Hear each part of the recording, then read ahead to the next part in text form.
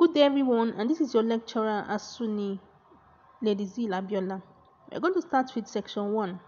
What is underachievement? So, here is our learning objective for this lecture. At the end of this lecture, you should be able to at least state one definition of underachievement. You should be able to give 3 examples of behaviors that underachieving students exhibit. Also, you should be able to identify underachieving students in your care. So what we're going to cover in this lecture is first, and I'm going to go over some definitions of underachievement, because there are more than one definition. You see, there are a lot of definitions, but all of them are related and they are useful in identifying underachievers. Then we go over to the behaviors of underachievers and how you'll be able to recognize those behaviors that can tell you that a student is underachieving or about to underachieve. And lastly, we are going to go over what is called the dog test for identifying underachieving students. So let's start with the definition of underachievement. We are going to go over concepts like what it is and the causes of underachievement. So what is underachievement? Underachievement is a discrepancy between expected achievement and actual achievement of particular students. Now, you may have noticed that there are some students that their grades are usually below your expectations. Your expectations of them can be termed their potential, especially if your expectation is realistic. You see, when you base your expectations on their potential and it is said to be realistic. So if your expectations of them is different from what they usually give you, in line with your understanding of their potential, then those students can be said to be underachievers. Here's another definition of underachievement. Underachievement is doing poorly on purpose. You see, students who do poorly on purpose are called underachievers.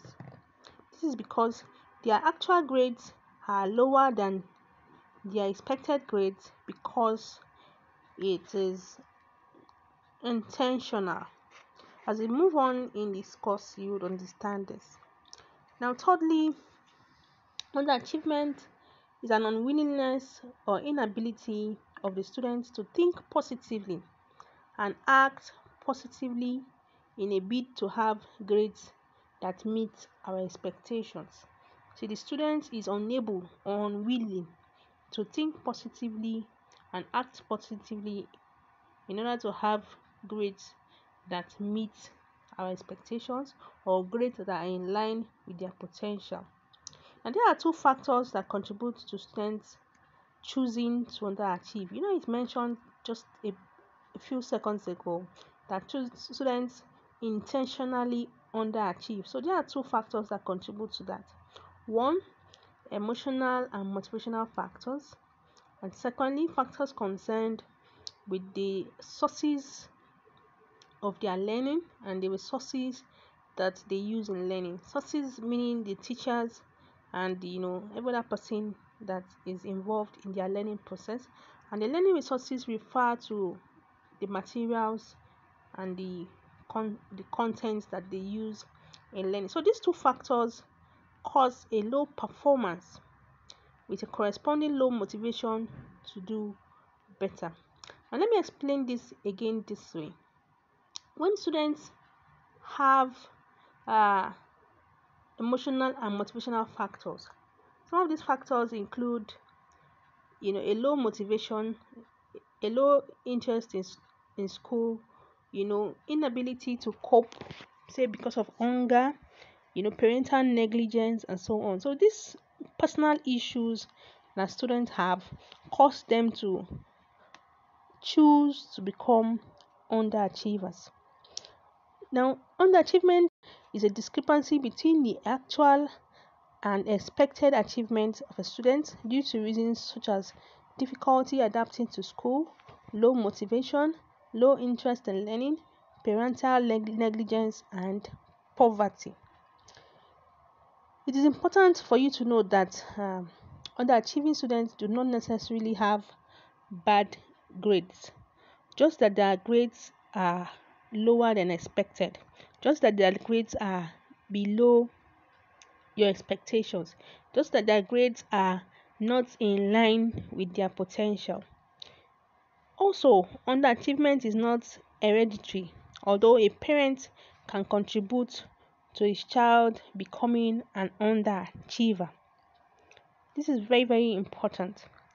Now, it's also important that you know that a student is said to be an underachiever if he has an inability to perform appropriately for his age, talent, and potential. Of course, due to the two factors that we mentioned, which are emotional and motivational factors, and factors concerned with learning sources and learning resources. You see, teachers are learning sources. There are some times that teachers contribute to underachievement, so that if the teacher neglects a particular student, or if the teacher has favorites in the class and ignores the other students who perhaps are not his favorites and so on, it may cause the students to have issues such as motivational and emotional issues that can make the student choose to become an underachiever, or to choose to perform lower than our expectations. Now, you know that I promised you that I would tell you the behaviors that underachievers exhibit. You see, when students choose to underachieve, they exhibit certain behaviors that further proves that they are doing poorly on purpose, such as leaving their homework undone, having little or no interest in school, never doing their assignment, you know, not following school rules and regulation, all of which you would agree are direct and they are obvious. They do it directly and they are not concerned about what everybody thinks about them. It's a show of arrogance and defiance. And there are some other behaviors that are indirect, such as being easily distracted, having an unorganized way of doing things, having low interest in doing tasks that are considered hard, having interest in tasks that are considered simple, having a feeling of helplessness, inner conflict, low self motivation, low self esteem, and procrastinating. So when students use these behaviors that are considered indirect, you may uh, begin to think that perhaps they do not have control over the situation. Look closely and you find out that they made that choice to stay in that state. Now, as we move on, you understand why I said so. Now, direct behaviors are actions that show deviance, arrogance, and you can even conclude that the student is a typical underachiever. In indirect behaviors, however, students are sometimes not able to adjust on their own, and they may need your help, you know, in order to do things differently. And hence, they've been subconsciously programmed to behave that way, via their habits and their association, for example. So, as you can see, underachieving students do poorly on purpose and they display behaviors that shows that they are underachievers. It is important to understand what is called the dog test for proving without a doubt that a student is an underachieving student. Now, the dog test is such that if the student is performing below the potential, that student is, likely to be an underachiever. If he behaves like an underachiever, that student is likely to be an underachiever. If he performs like an underachiever, that student is likely to be underachiever. But if all three are present, then the student is definitely an underachiever. Now, There are many ways to classify underachievers. All underachievers can be classified based on their behaviors.